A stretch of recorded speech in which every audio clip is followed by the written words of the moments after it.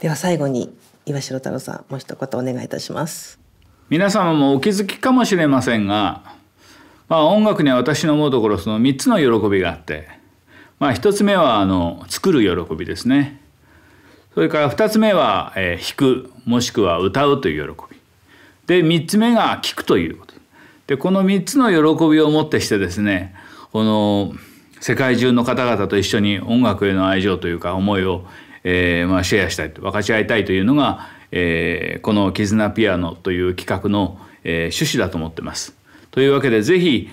今回のこのたった一曲のピアノ曲ですけども、全世界の方々の音楽を愛する方々、ピアノを愛する方々ともにこの、弾くとか聴くとかいうような喜びを私どもと一緒に、分かち合いながら、さらなるその音楽の絆を世界中に広められればと願っております。